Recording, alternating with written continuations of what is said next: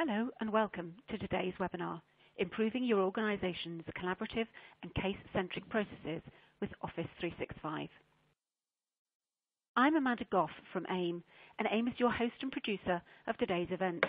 With us today are Teresa Rezic from AIIM and Alan McMillan from RepStore. RepStore is the underwriter of today's webinar. We thank them for their support and thank you for taking time to join us today.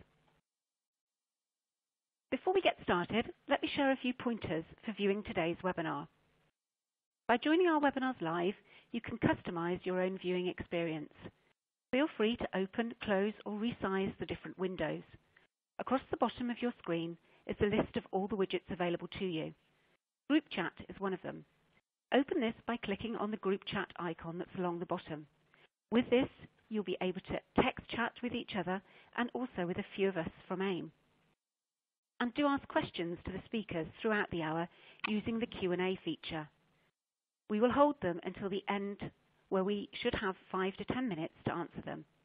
You can also use this feature to ask for technical assistance.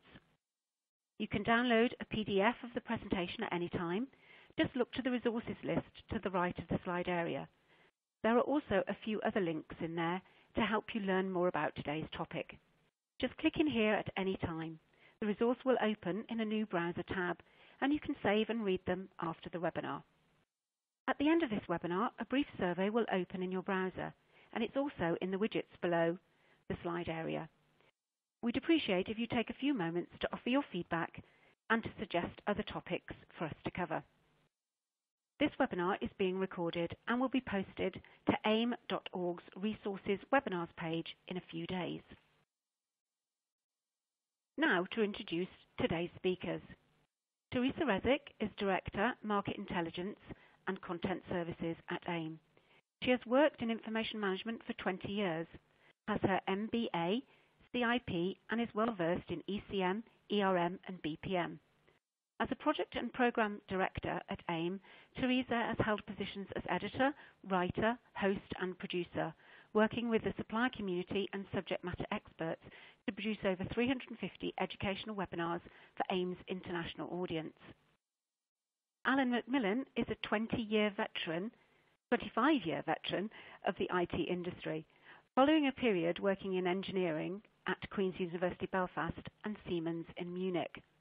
His background in ECM technologies began back in the 1990s when he co-founded an email management specialist, now part of Oracle. Alan is now CEO of RepStore, whose mission is to enable collaboration and compliance and drive productivity for the Outlook-centric workforce in large enterprises.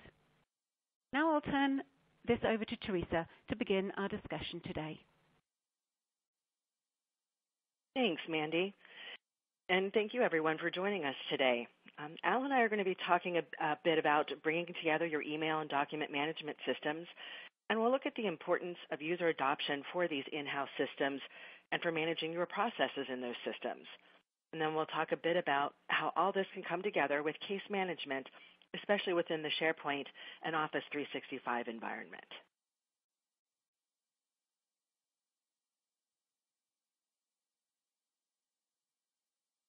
There is a recognized need for businesses to keep unstructured content and information, including email, within the approved corporate systems of record to minimize risk and maximize the value of business information. Recent research conducted by AIIM shows that while businesses are increasing the number of content systems across the enterprise, they're not working to their full potential. And as 54% of critical business content is reported to be retained outside of those systems.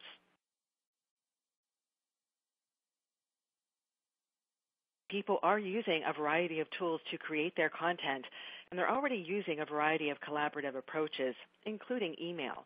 Yet, we know that information contained within emails is not the most effective place to store, find, and organize such info, especially case-sensitive information.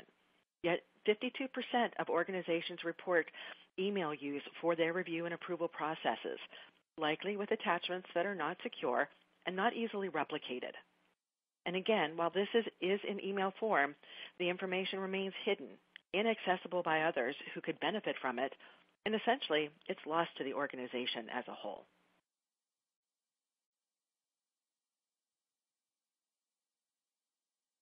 In these times when businesses are moving to digitally transform their organizations to improve their engagement, their user engagement, and enhance the customer experience, fewer than 1 in 5 foresee being near where they really want to be come 2020. There is an opportunity right now to look at the most frequently used and most basic of systems, email and document management, as a starting point in your organization's digital transformation. If nothing more than to eliminate email silos and bring that information into the corporate information management ecosystem for reasons of better management, accessibility, and control. Alan, what are your thoughts on why this is? Hi, Teresa. Hi, everyone. I think the interesting thing with email is that, it is still, the only really ubiquitous way for organizations to work together. Despite the sort of, I guess, the real push by a lot of organizations to go to collaborative spaces and to do other things, in the end of the day, people feel comfortable with sending out emails with attached documents and, for review and all sorts of other things to make sure that they know they've got that bit of information to the individual who needs to respond. And I think as well as sort of it being just them feeling comfortable, I think there is, a lack of motivation in some parts of organizations. Large organizations are made up of individuals whose motivation, varies according to sometimes their position, sometimes the particular job they do. But trying to get somebody to pick up a completely new way of working that is really, in their eyes, no more effective than sending an email to somebody is pretty difficult. And it's a very expensive, heavy change management process that needs to be constantly, maintained for new people joining the organization, whereas email just works for people. So there is a very, I guess, email is so sticky on these things, it is hard to move. And it is about being able to go, I know I've sent that to that person at this time, they have it, and therefore I've done my bit of this. I think the bottom line on this is that, email is really going nowhere fast. I think it's going to be around for a while, maybe even more so in the fact that, people are now using mobile applications to access their email and mobile clients. That even makes it more sticky. So I think there is a real need to particularly get email and the content that is found in email, the attachments and so on, into a place where it can be properly managed, into a system that has proper records management, and even more so in the way that regulations are popping up around, obviously GDPR is the buzz term right now, but there are others as well, just general records management as well. So getting that information into a manageable place without really disrupting too much the way that people work and allowing them to get their job done is a really important piece here. The natural place for people to do that, we believe, is within the Outlook client, and certainly what we see is that whenever you do allow people to do that within the Outlook client, they tend to do the right thing. They tend to more so file things that should be filed because they don't then lose connection with that content. So that, from our perspective, Outlook's a great place to do this, because it's the natural place to work, particularly with email and email sourced content. There's a whole bunch of different, case management type activities that are really, it's pretty obvious that the best way to handle these things is within an Outlook client. Things like complaints, where a lot of this stuff gets done by email these days. The phone is horrible for doing this, and people would much rather fire in either an email or a web form or something that gets that type of information to somebody at the other end, and then responding to that becomes much easier from an email client. Things like legal document review, I do this day and daily with all sorts of organizations. Getting legal documents reviewed does tend to end up being an email backwards and forwards, because people at each end don't particularly want to see each other's notes, or they would like to see the other guy's notes, but they don't want them to see their notes. and procurement processes where there's a lot of outbound email because it's sort of one-to-many type activities and so on. So there's a whole raft of these different email management, document management, bound up together in case management opportunities to make these processes better. I think every single organization of any type in the world has one or more, and more likely more of these processes that need to be dealt with.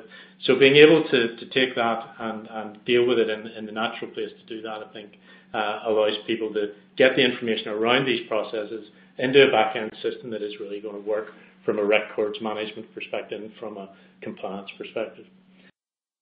Back to you, Teresa.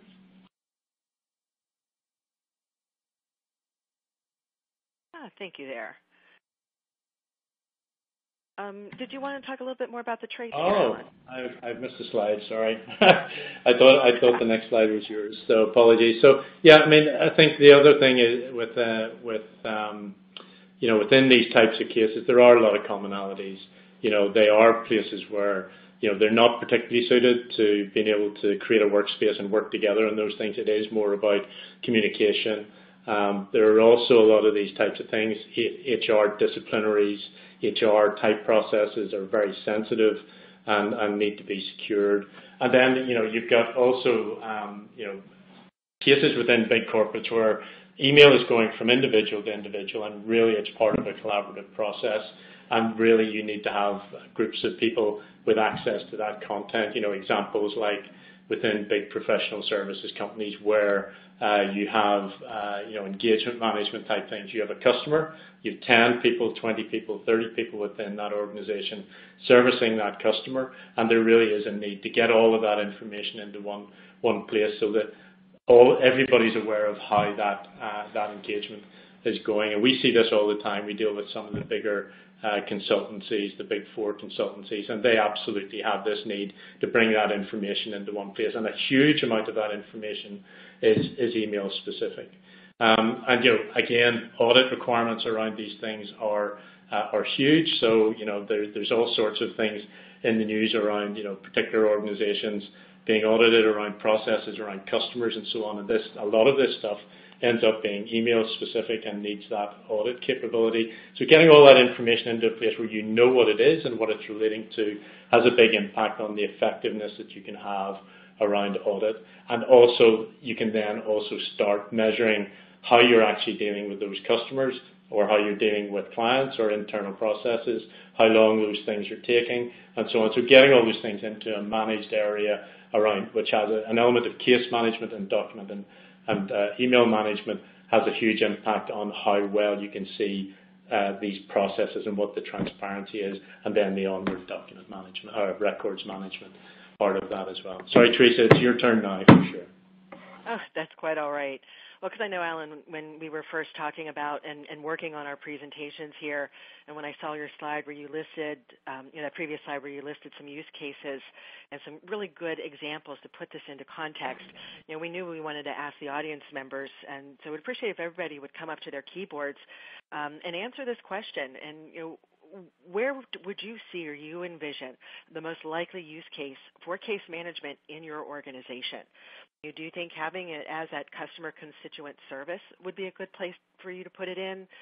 For what Alan was describing with legal or with HR or general project management, sales, procurement, supply chain type processes? Or is there some other way that you think this would be really helpful in your organization? And just curious just to get the context of just what we're talking about already. Appreciate if you just take a moment, answer this question. And if you did tag other, if you would either go into either the into the Q&A box and just tell us what that other idea is that you have.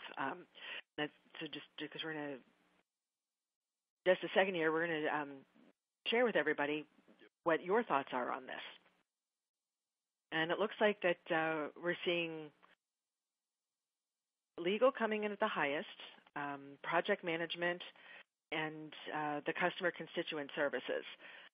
And Alan, is this what you're expecting? Yeah, that being very good common starting point? Yeah, that pretty much reflects what we're saying. I think legal is probably our biggest use case that we see. But I think as well, the other bit that we're seeing is sales, and that comes more from sort of, it's more of a back-end thing integrating with CRM. And I think the same is true of things like HR, where there are HR systems, and this is more about back-ending those systems as opposed to things like legal, project management, customer service. It's really front end of that. So I'm not surprised with that survey.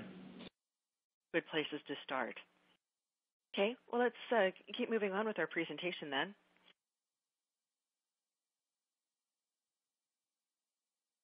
And here we see that the mindset of build it and they will use it is misguided. Office 365 is in wide use throughout organizations around the globe, and the benefits reported by AIIM's respondents in our research work include being in sync with the wider world and Microsoft's commitment to the Office 365 product line. The challenge businesses face in any organization is typically human and not technology. Users must feel comfortable with it, or they'll not use it and adopt it in the way the businesses anticipated.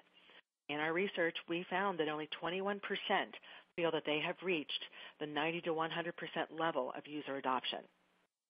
There is opportunity in your implementations to engage business users early in the project, learn why this challenge is coming, or why this change is coming, and for you to take advantage of what's working well. When technology feels easy to use and intuitive for your staff to understand, user adoption rates will increase significantly and rapidly.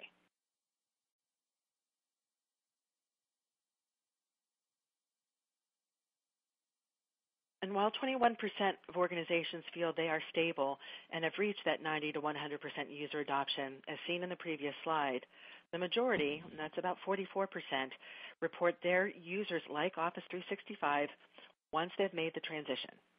The big concern is that over 36% are citing no set policies or procedures for managing content.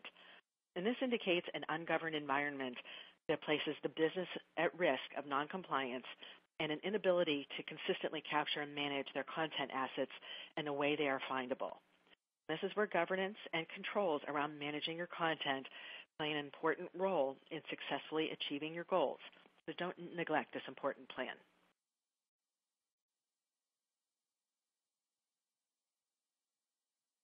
The rise in the number of systems over the past 5 years, calculated to be 30%, is significant and reflects the recognition and acceptance by businesses that properly managing corporate information assets is an essential requirement.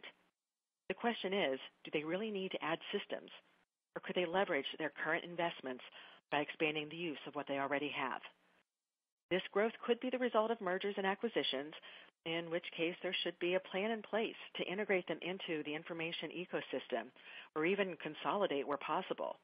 Or this could be an indication that these businesses do not have a well-designed framework for evaluating the state, capacity, and functionality of their systems and tend to purchase the next shiny thing that comes along. Alan, what are you seeing with user adoption?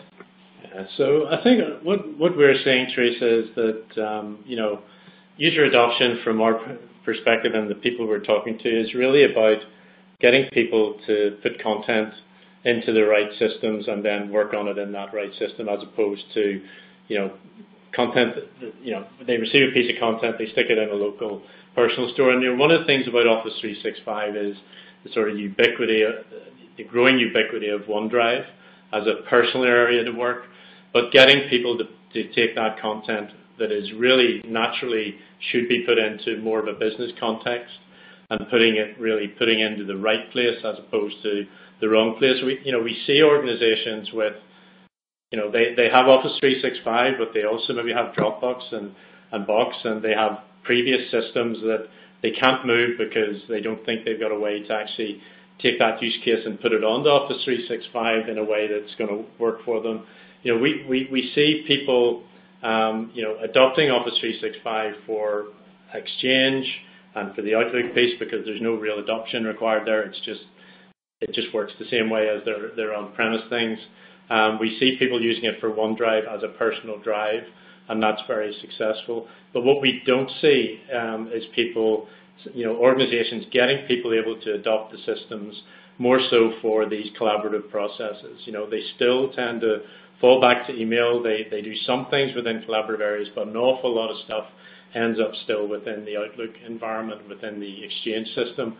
And I think, to make it easy for those users to actually get that content into the right place is the key thing that we do from a user adoption perspective.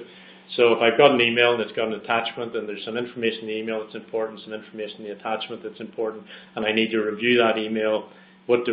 Do I drop that attachment off into a personal space and work on it and then send it out again as a personal email back to somebody?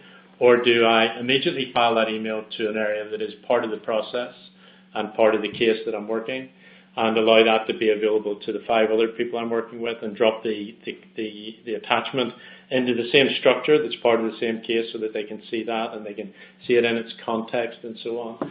Making that easy and making it work for users who, in a lot of cases spend vast majority of their time within an Outlook environment, has a huge impact on the adoption from the point of view of not necessarily users using all the facilities of the Office 365 backend, but from the point of view of getting the content into the right place so that those facilities become useful. And I think that, just taking away the barriers of, I've got an email here, what do I do with it, other than respond to it or put it into a folder in my local Exchange. If you can get past that, which that's what we focus on, then all of the users, even the ones that aren't particularly motivated, will find that easy and get it done, and therefore your systems at the back end have the content they should have, and that you can apply the management to that you want to apply, and just really getting across the organization rather than just the highly motivated people who will do the right thing even if it takes 40 clicks. So there's a lot of things that we see where there's adoption, but is it adoption in the way that the organization wants it, or is it adoption from point of view of I'm using my personal stuff in a different way on the Office 365 platform as opposed to in a way that really helps the organization get control of what they're doing. I think there are a few things that are different about Office 365 versus on-premise that lead into some of these things around adoption. There are a lot of platform capabilities that can be used to make life easier for users. Workflow, and increasingly things like cognitive services and AI that are becoming available to make doing the right thing from a user perspective easier. And again, we exploit that from what we do. I think within Office 365 there are a lot of opportunities for very quick wins by taking on new systems as software as a service as opposed to having to build out something completely on-premise. There's a huge amount of effort put around that, but if you're on the platform, adding those software as a service type capabilities is relatively straightforward. There's not too much required from IT on that, and you can very quickly get to a position where you've got a working system that's easy for the users. I think there's some things on the side of Office 365 that mean that using software as a service makes way more sense as well. So you really can't do server customization particularly on SharePoint on Office 365. A lot of people invested a lot of money over the past 20 years building out customized solutions on SharePoint. Those solutions really don't translate onto the Office 365 platform, and there needs to be a way to mitigate that. And I think those software as a service types of things that we do from a case management perspective, to add case management to Office 365 makes that less of an issue and takes away 90% of the work that you would need to do if you were starting from scratch. And I think as well, the other thing about it is you don't need to worry too much about how much are we going to need to store here, and do I need to plan storage, and how much compute. All those things are really taken care of, and taken care of within a cost base that is really very, very attractive, in that for most organizations, they already have Office 365 licenses, and there's built-in capacity there that typically isn't being used.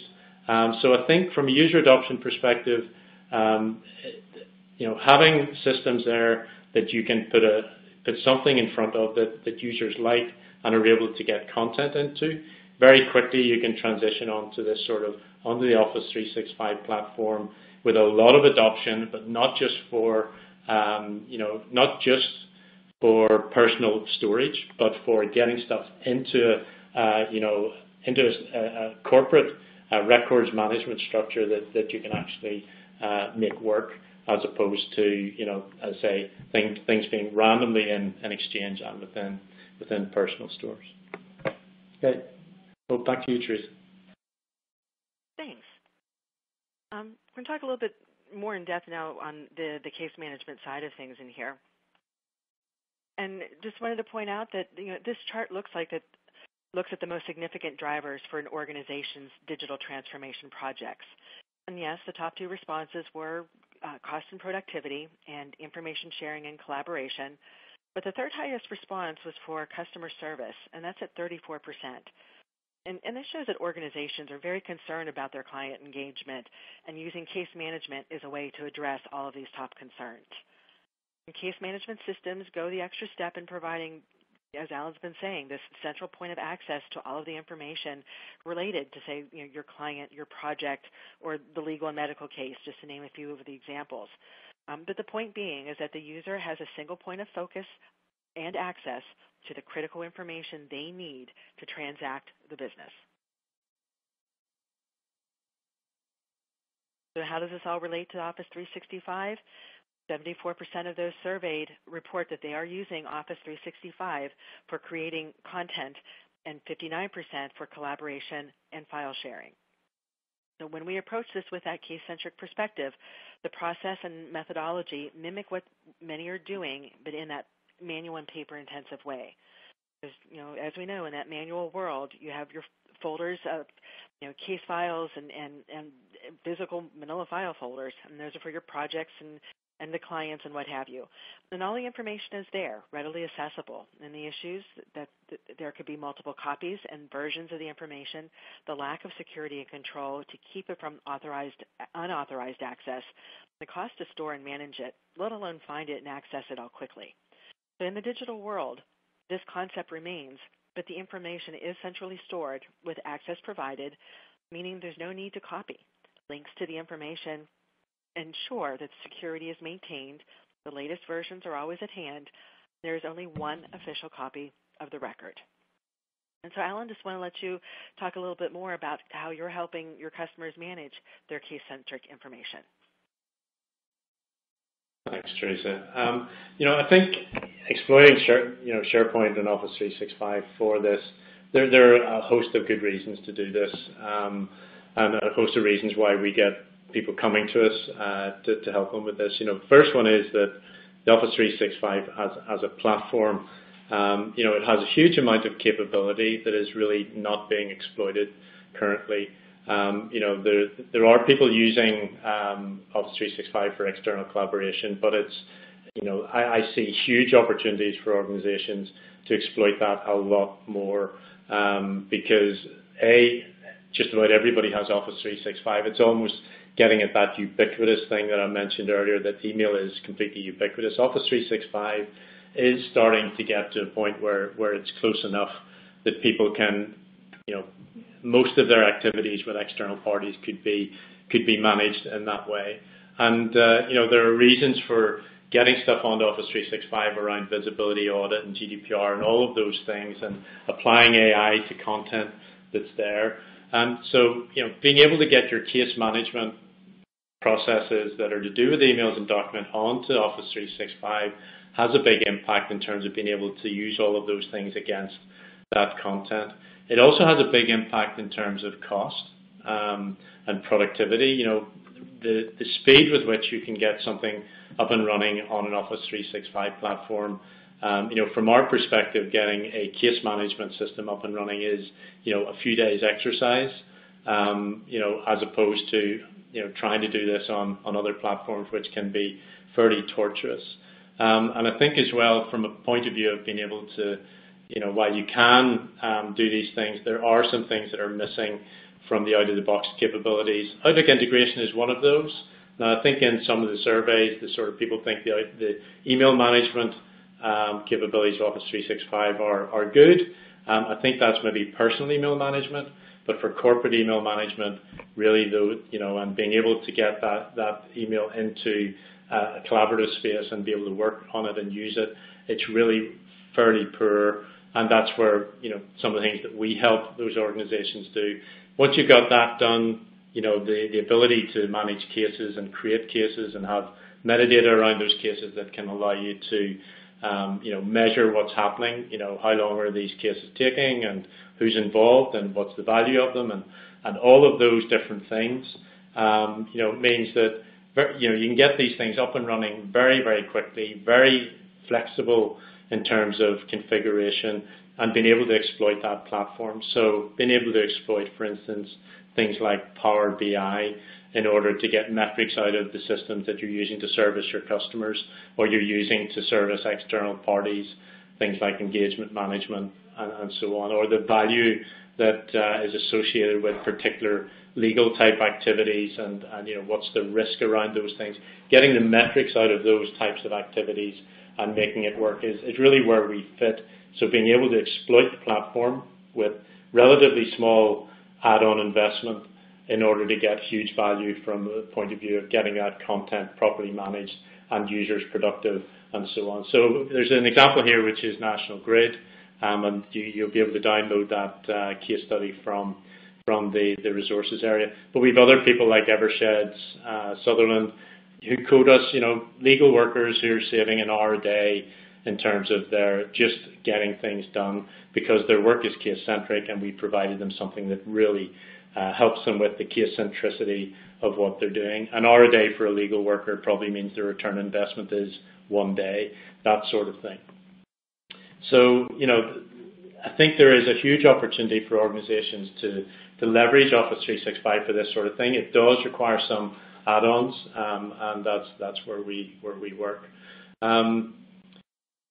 I think as well the overall you probably have existing Office 365. In fact, this is Teresa's slide, isn't it? I'm back to you, Teresa. Yeah, but we're making the same points here. So, and I was going to say, look for opportunities.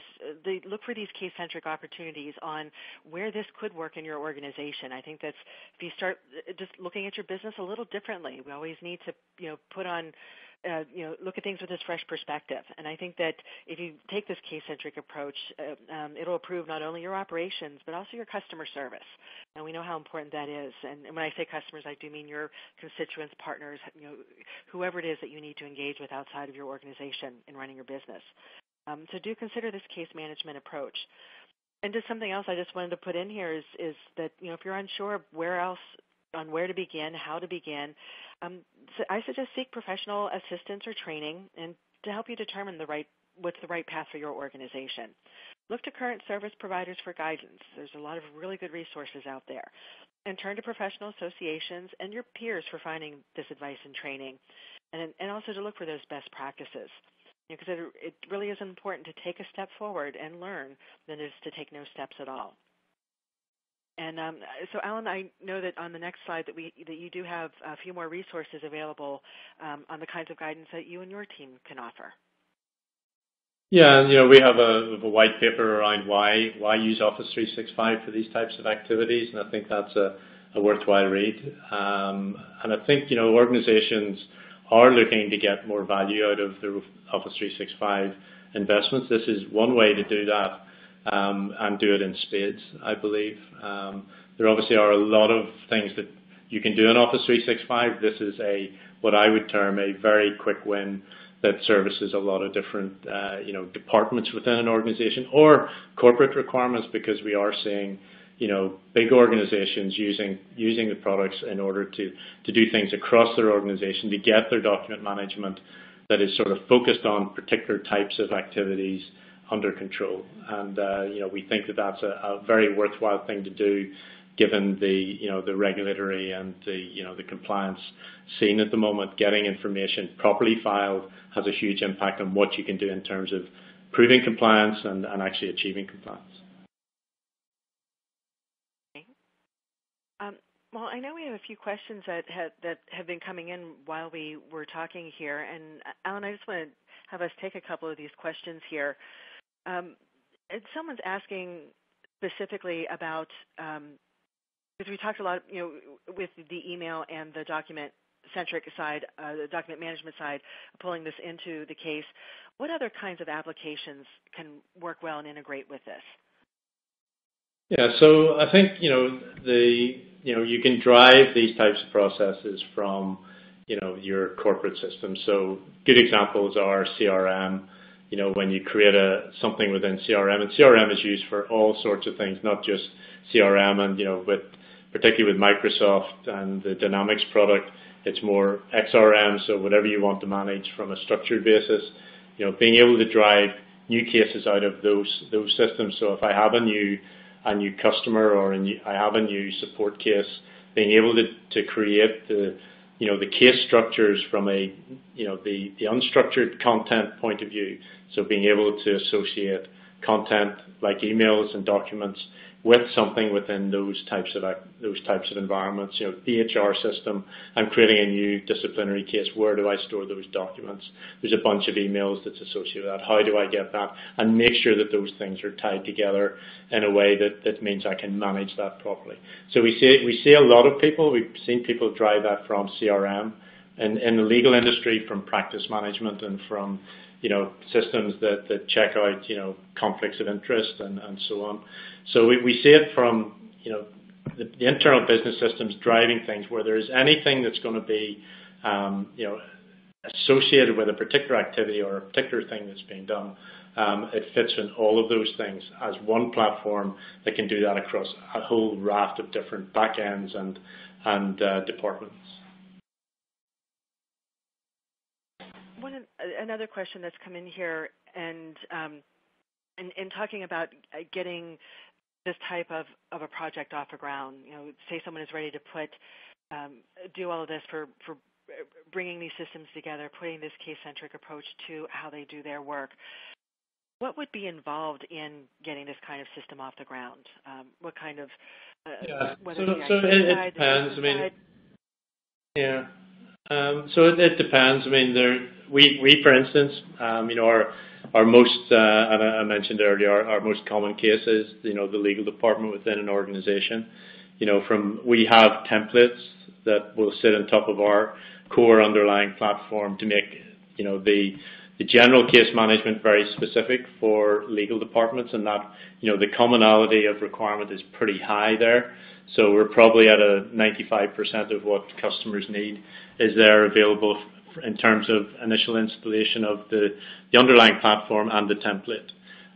In other things, it's maybe as much as 15 to 20% needs to be adjusted, but it tends to be in that sort of 5 to 20% adjustment rather than starting from scratch. And even starting from scratch with the underlying platform, it's way ahead of starting from having just a SharePoint system, which is, there's a huge amount of work that you would need to do. It's hugely expensive to do that sort of development, and it's also difficult to maintain because people move around. So I think having something that's very flexible from a point of view of it has all the things that typically you're going to need in a case management system that can be configured as opposed to developed from scratch. It makes a huge difference.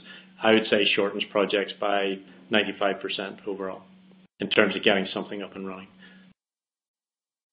Good. That's helpful. You've been talking a lot about the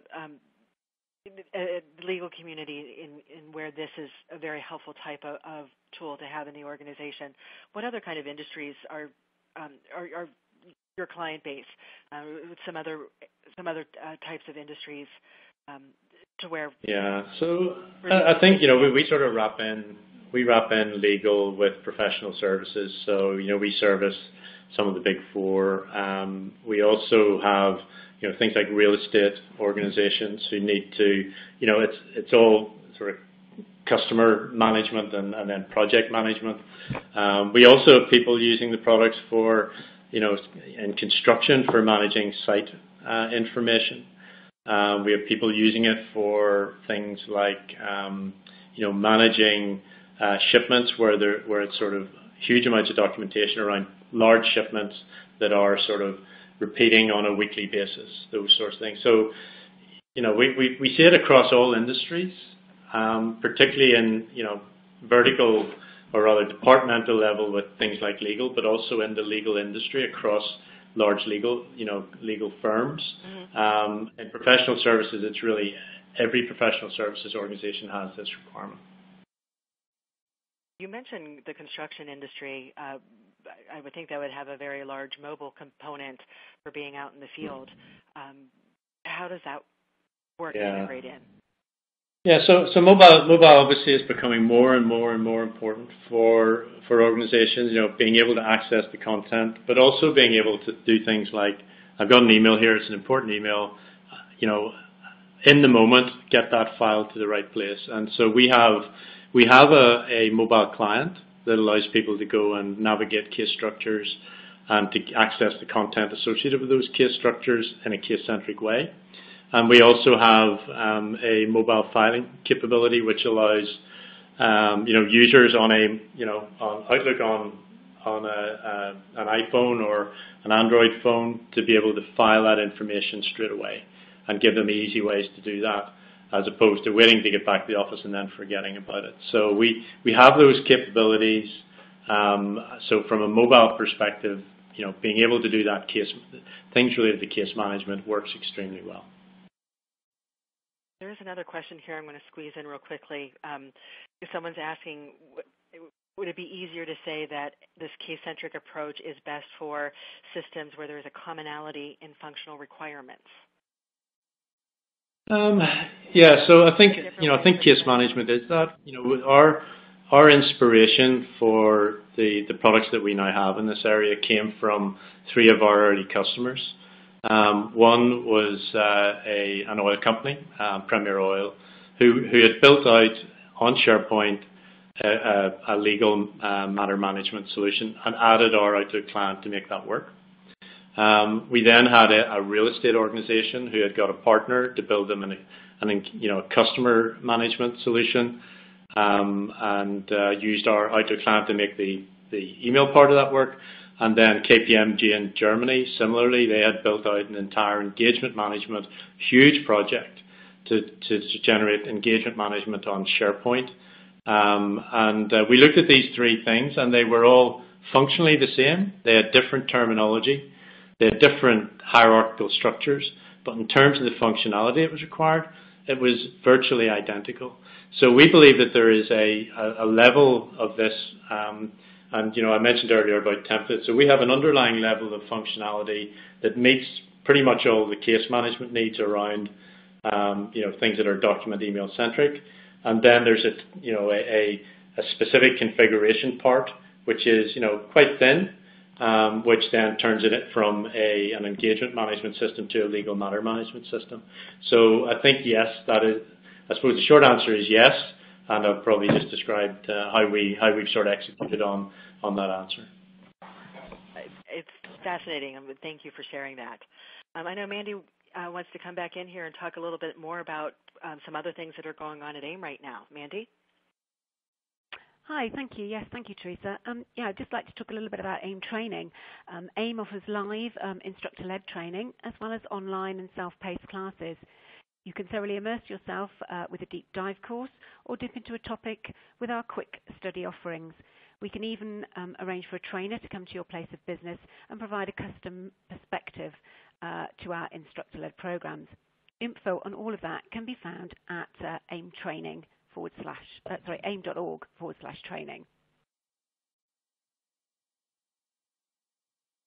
As we come to the end of our webinar time, let me remind you that we have recorded the webinar and it will be available in the next day or 2 at AIM.org's resources webinar page. And don't forget to download the resources and take the survey. We value your feedback and would like to hear from you. And thank you to our underwriter, RepStore. Without support from our solution providers, we wouldn't be able to bring you these free educational programs like our webinars. So thank you, RepStore, for your sponsorship.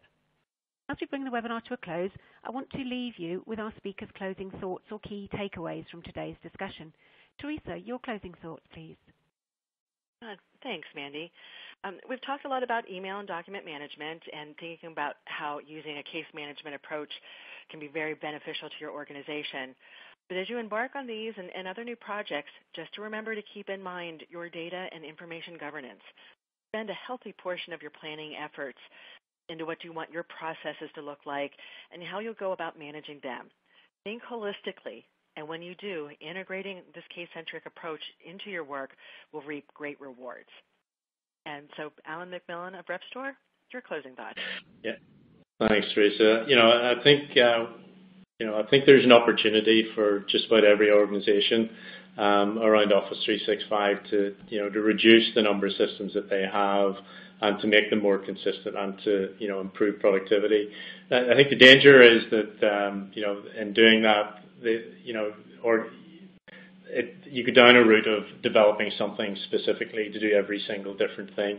And I think looking for things that can do the common pieces really well, and I think that's where we fit. I think that is a good approach. There are lots of software as a service type offerings out there that can really shortcut the road from starting to getting some return on investment and also value and the effectiveness of the solution. So I just encourage you to, when you're looking at these things, to take into consideration doing these things with the ecosystem as opposed to trying to build them in-house, because that sometimes is a road to pain and a road to very high cost. So I'd encourage you to do that. Thanks. Lovely. That's some great thoughts and takeaways there. Thank you, everyone, for your time today, and we greatly appreciate that. For AIIM, this is Amanda Goff. See you next time.